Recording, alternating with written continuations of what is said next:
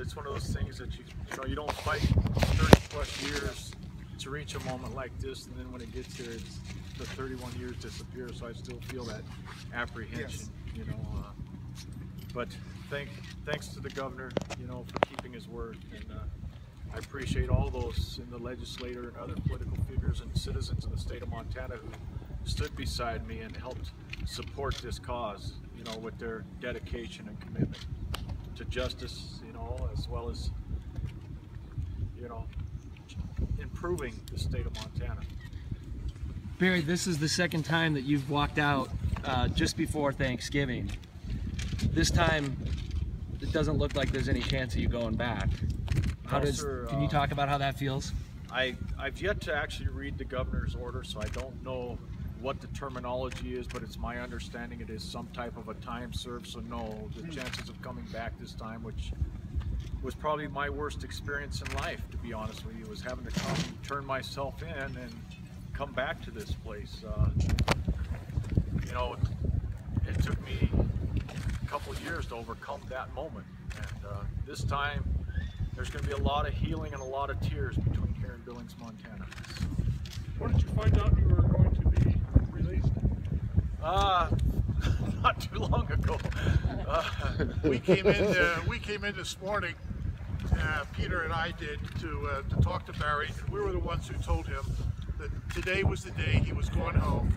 He was going to be free, and his nightmare of 33 years ends today, right now. You talked to your mom yet? No, I haven't. I haven't had a chance to talk to anyone other than Peter and Jim, and now you. You're probably going to get to tell my mom before I do it. Did you ever think this day would come where you are free and don't have to come back? Absolutely. I knew it was going to be here someday. The good Lord in heaven has always assured me that I'd reach this point. I never dreamed it was going to take this long. I honestly didn't think that the time period that it has taken to reach this point would be so extensive. But I've always believed, and let me say this, you can't keep fighting unless you believe. You have to believe in that. You have to hope.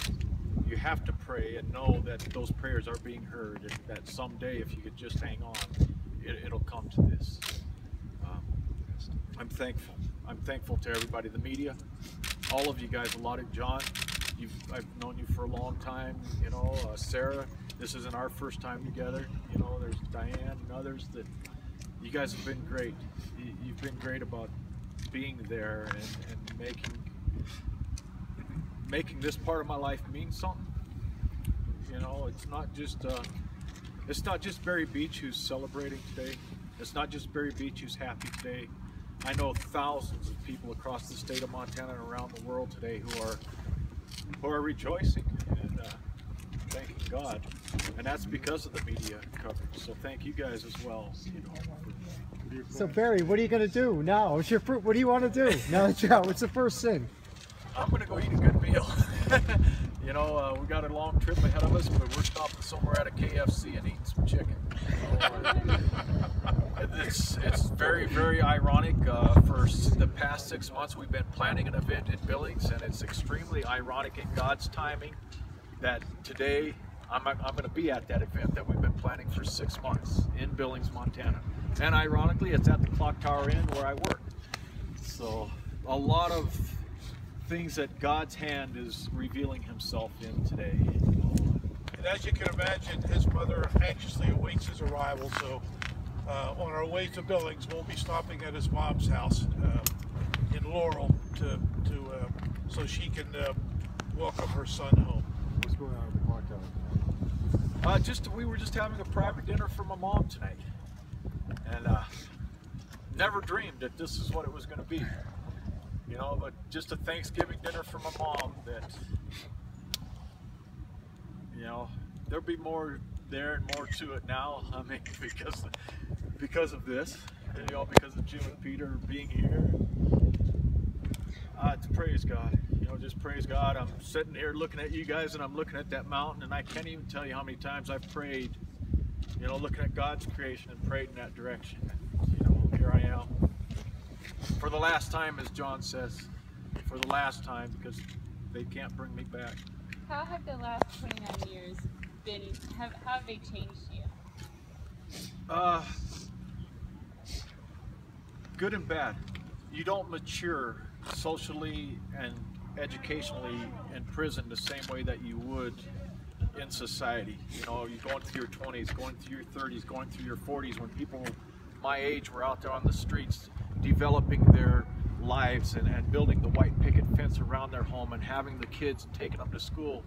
All that's not there. But you learn to become a man who can stand on his own.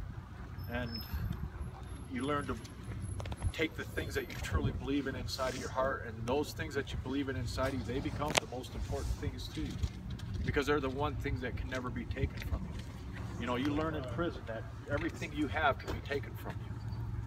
Everything you have, down to your toothpaste, can be taken from you. They can't take what's inside of you. They can't take your thoughts. They can't take your beliefs. They can't take your emotions from you. So you learn to guard those things with a sincere importance. And I think that's how it changes you. That maturity process becomes an internal instead of an external thing. Barry, do you go back to your old job, your old house? Are you going to pick up where you left off when you were sent back here? Thanks to some supporters who wish to remain unknown, my house, I've never had to pack my house up. All my property sits in my house right now the way I left it that morning. So I will go back to my house, my job, my business, whatever, you know, I'm allowed, and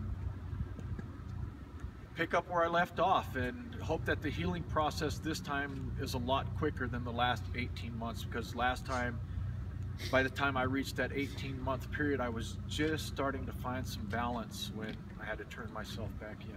And I think it'll be a lot quicker this time, you know. Anything you want to say to the governor? I want to tell the governor thank you. Thank you very much, and I appreciate you standing by your word like I stood by mine.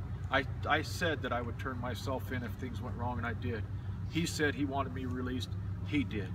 And I appreciate him for that. I thank him for that, and I will be praying for him still. You have a lot of supporters in Great Falls. Do you plan on coming up to Great Falls in the near future? I will be talking to my PO today about travel permits, and as soon as I can get to Great Falls, I will be up there to see the people in Great Falls, Helena, the Montanans for Justice in Helena, the Great Falls Freedom Walkers. Of course, tonight I will see the Billings BB Free support group over there. The Bozeman people, will probably just come to Billings, but yes, I owe so much to my supporters, and especially the ones in Great Falls, because even this Wednesday when it was windy and 20 degrees out, they were walking in Great Falls, Montana with signs asking for this moment. Asking for this moment. This is what they wanted, was this right here.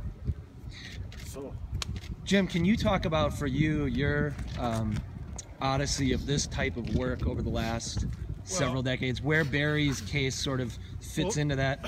We've been doing this work for the last 35 years of trying to free the convicted innocent, and Barry, of course, being one of them. This stands right up with the Texas case as being the most difficult one because of the ups and downs. It was a roller coaster ride. Having him re-imprisoned was one of the most difficult moments in my personal and professional life. It was a fight to the end, and this is the end. And we're so thankful for the governor and so many people that Barry's already pointed out who have helped us free him, that it's over. He's going home, never again to be in jail or prison. And it's a great feeling to finally, I can't wait to bring him home, which we're going to do today, to his mother. When I called her at 7 o'clock in the morning, this morning, she had no idea that her son would be home within hours. And now she does. And she was overwhelmed with joy and tears. And that's what it's all about for us, to bring the innocent convicted sons and daughters home to their loved ones. Mr. Camiel, it seems, in the last legislative session, there was a lot of laws passed that sort of let this happen today. Do you see a lot of, was what happened, it had to be instrumental in It was unique. in all the cases I've worked on, you know, we strike out in court. We were always one judge short in Barry's case, and with the parole board, we couldn't overcome the resistance there. And these supporters of Barry's got together, and with the assistance of legislators, put together a bill that gave the governor the authority to review his case.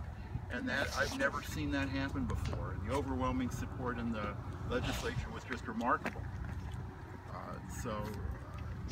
That's unprecedented as far as I know. This executive clemency bill signed by the governor was a court of last resort for Barry. And we just thank God for it and for him. Is Barry the first inmate to be released under this?